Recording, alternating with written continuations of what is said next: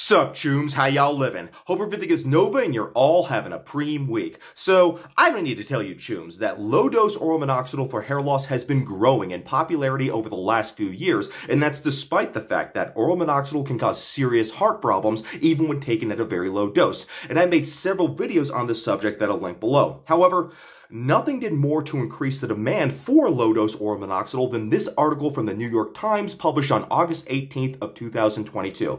This article, it was basically just a shill advertisement for oral minoxidil, presenting only the positives and not mentioning at all any of the negatives, like the risk of cardiac side effects. Of course, the article told the hair loss community what they wanted to hear, so they all accepted it without any skepticism whatsoever, and now oral minoxidil has become mainstream enough to the point where even telehealth companies are now selling it. I went over this terrible New York Times article in a video that I'll link below. Well, it turns out we now have hard evidence that this New York Times article did directly cause a marked increase in the number of oral minoxidil prescriptions written. Here is the headline that appeared on the website Medscape, and this article is based on a recent study titled, quote, "Changes in Minoxidil Prescribing After Media Attention About Oral Use for Hair Loss," unquote.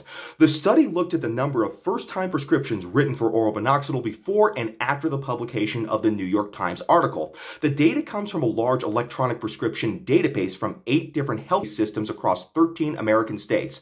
As you can clearly see in this graph here, there was a huge spike in new oral minoxidil prescriptions right after the article was published, and the number of new prescriptions has remained high compared with the number of prescriptions before the article was written. As sort of a control group, the article also looked at new finasteride prescriptions and new prescriptions of high blood pressure medications during the same time period. There was absolutely no change in the frequency of those prescriptions, which proves that it was the New York Times article specifically that caused this massive bump in oral minoxidil prescriptions. This all shows the tremendous power of the mainstream media to influence opinions and to encourage both patients and doctors to change their practice. The article had this result even though it did not reveal any new data or studies on low-dose oral minoxidil whatsoever. It was basically just some quotes from dermatologists who promote using low-dose oral minoxidil in their practice. That's it. There was nothing new in the New York Times article. Instead, it put a real positive spin on oral minoxidil for hair loss while ignoring the very well documented dangers of the drug. Yet,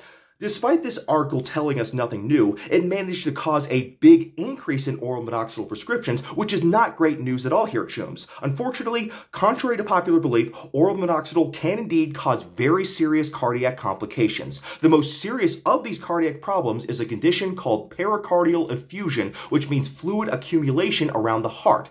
This sac of fluid around the heart can compress the heart, which is called cardiac tamponade, and that can actually be fatal if emergency surgery isn't performed to drain the heart of fluids. These potentially lethal effects are the reason that topical minoxidil was originally developed and FDA approved for the treatment of hair loss. This was a good move because despite its decades of use, these deadly cardiac side effects, specifically pericardial effusion, have never been reported with topical minoxidil use. These serious complications were frequently reported very soon after oral minoxidil was first introduced to the market back into the 1980s.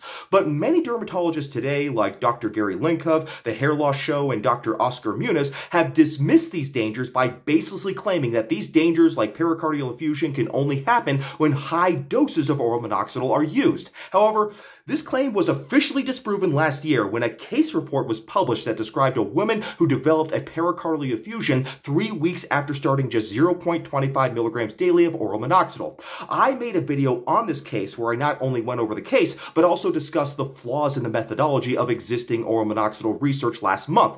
For example, in this widely quoted study that looked at side effects in 1,404 patients on low-dose oral minoxidil, only people who had already been on minoxidil for at least 3 months were included. Since this was a retrospective data analysis, someone like the woman reported in the case report who developed a pericardial effusion after only 3 weeks of oral minoxidil use would not even have been included in the study. So, retrospective studies cannot resolve the issue of how safe low-dose oral minoxidil is, even though studies like this one are cited by low-dose oral minoxidil supporters as proof that the drug is safe all the time. Anyways, Dr. Oscar Muniz, who is one of the biggest online pushers of oral minoxidil, objected to this case report of pericardial effusion on low-dose oral minoxidil by claiming without evidence that since the oral minoxidil came from South Africa, that somehow they screwed up the dose of it, and it wasn't really 0.25 milligrams per day.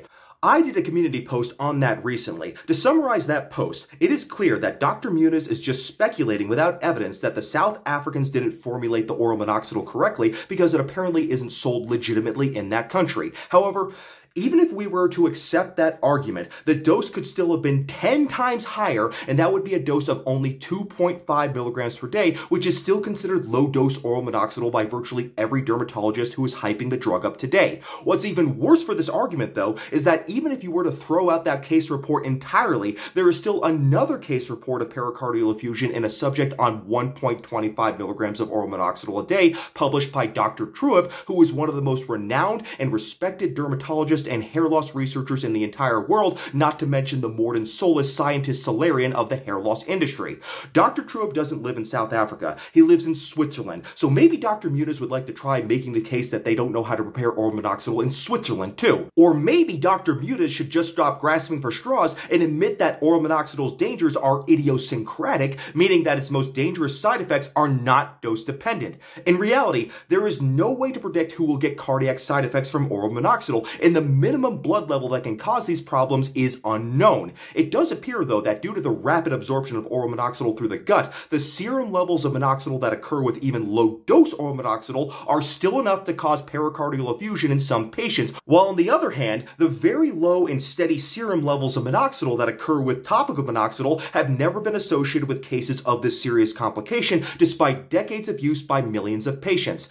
So, even if you have objections to those two case reports of pericardial complications from low-dose oral minoxidil that I have already mentioned, it turns out there is yet another case report published just last year that I just came across. That's right, we now have a third case report of low-dose oral minoxidil causing serious heart problems that, unsurprisingly, was published shortly after the New York Times shitty article on oral minoxidil, which is increasingly making the New York Times about as relevant as the Epoch Times or InfoWars. In this case report, a 52-year-old man was given 2.5 milligrams daily of oral minoxidil for androgenic alopecia. Keep in mind, this is still considered just a low dose of oral minoxidil, and in fact, I often see dermatologists claim that 5 milligrams is a low dose of oral minoxidil. After just 2 weeks, he developed chest pain. So again, like with the other cases, this guy would not have even qualified for inclusion in the study of 1,404 subjects on oral minoxidil, since his side effects started before he had been on minoxidil for 3 months, which, if you remember, was an inclusion criterion for the study. It's becoming clearer and clearer how useless that study of 1,404 subjects actually is. Anyways, in this new case report, the subject's lab test showed evidence of general inflammation. His electrocardiogram was abnormal and was consistent with inflammation of the pericardium of the heart. He did not actually develop fluid around his heart, but he clearly had inflammation surrounding the heart, which is called pericarditis. Pericarditis causes severe chest pain, and if untreated, it often leads to pericardial effusion and even cardiac tamponade. He was put on anti-inflammatory drugs, and the minoxidil was stopped. All his symptoms resolved a week after stopping minoxidil. Without medical intervention, there is a very good chance his symptoms would have progressed, and again, this is a condition that can sometimes be fatal. The authors of this third case report of serious pericardial complications of low-dose oral minoxidil conclude their study by saying, quote, "The optimal dosages to avoid these adverse effects are currently unknown, considering they have now been observed in even low-dose formulations. Owing to the seriousness of these cardiac complications, we emphasize the need for caution when prescribing low-dose oral minoxidil, particularly for patients with high-risk medical histories," unquote. I don't have much to add to that, as it is pretty self-explanatory. We now have 3 case reports of serious cardiac events happening with people on doses of oral minoxidil ranging as low from 0.25 milligrams daily to 2.5 milligrams daily. So I think we can now definitively say that low-dose oral minoxidil has the same problems that higher-dose oral minoxidil has. Namely, it can cause pericardial inflammation and potentially life-threatening cardiac complications. Now, I know some of you may dismiss this by saying, "Oh yeah, Kevin, well that's just 3 case reports, so haha." You have to remember, though, that publishers don't usually keep publishing the same type of case report over and over again. The fact that a side effect is published in just 1 or 2 case reports is enough to indicate that the side effect definitely can occur. Unfortunately, the New York Times advertisement masquerading as journalism on oral minoxidil has only made this situation worse, since prescriptions of oral minoxidil have increased exponentially since this article was published. At the same time, there have fortunately been no case reports of topical minoxidil causing pericarditis or pericardial effusion. This is despite decades of use in possibly millions of people. I mean, it is an over-the-counter drug, after all, that requires no prescription. As to why there is a difference between topical and oral minoxidil, like I mentioned, it probably has to do with the fact that the absorption of topical minoxidil is very slow, while oral minoxidil is absorbed very quickly from the gut. Thus, with oral minoxidil, there are much higher blood level peaks that are higher than what happens with topical minoxidil usage. So, I feel obliged on my channel to warn people about this, and I'll continue to do so until we have large prospective studies showing that low-dose oral minoxidil is safe. I don't think that is going to happen, though, since so far, based on the current research, the opposite has been shown. Unfortunately, the New York Times article last year just added to the problem, and now there are even more people taking low-dose oral minoxidil for hair loss, and that's despite the fact that most dermatologists are not trained to diagnose cardiac problems caused by this drug. Like I said, I have made numerous videos on this subject, and I encourage you to all watch them before deciding whether or not to use oral minoxidil. I feel that the risk of oral minoxidil have been greatly downplayed by the hair loss community at large, as well as by dermatologists who are not qualified to monitor and understand drugs that have significant cardiovascular risk. Most dermatologists, at least in the United States, have at most just 1 year of internal medicine training, so they are not qualified to read electrocardiograms or to diagnose and treat serious cardiac conditions like pericarditis and pericardial effusion. I have also noticed that many of the people who are pro-oral minoxidil are also anti-finasteride, which would explain why they develop such an emotional attachment to it. So much so that I get attacked personally by the hair loss community every time I make a video on oral minoxidil. You see, there is a very sizable portion of hair loss sufferers who are just going to be too dickless to use finasteride no matter what, and no amount of evidence will ever convince them that it is safe. So now they hear a bunch of doctors telling them that they can use oral minoxidil, and they're of course extremely happy because they now think that this is their ticket out of having to use a 5-AR inhibitor for hair loss, but the truth is, this is pure cope, and they are absolutely kidding themselves. Not only are they wrong about oral minoxidil being safe, they're also wrong that it will be an effective long-term treatment for stopping hair loss. Oral minoxidil, unlike finasteride, is just a non-specific growth stimulant that won't do anything to target the root cause of hair loss, which of course is the trash hormone DHT.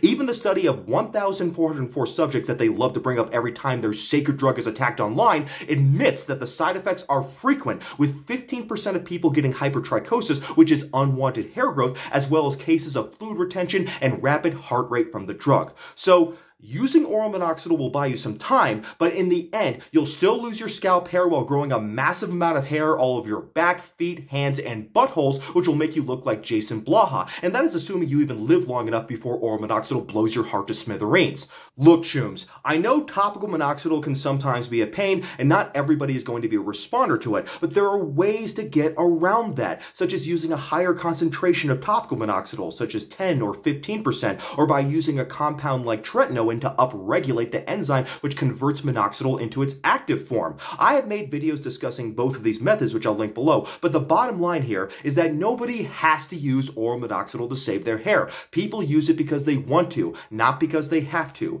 Also, topical minoxidil isn't even that inconvenient since you only really need to apply it once per day in order for it to be effective. The twice per day recommendation is based on outdated information, and more recent data proves that once a day use is adequate, and I'll post my video discussing that below. So please, chooms, I know that the temptation to just take a pill and be done with it is very tempting, but the risks are simply not worth it. Your heart is fragile. That is why heart-related diseases account for the majority of deaths worldwide. With all the external and genetic factors that can adversely affect your heart, you don't need to risk it any further every day by taking an obsolete blood pressure medication that is virtually never prescribed anymore by cardiologists due to its well-documented dangers. Of course, that is just my advice, take it or leave it, but hopefully this helped you all better understand why I do not feel comfortable promoting this drug on my channel. So, I'll see you all next time, hair loss witchers. God bless.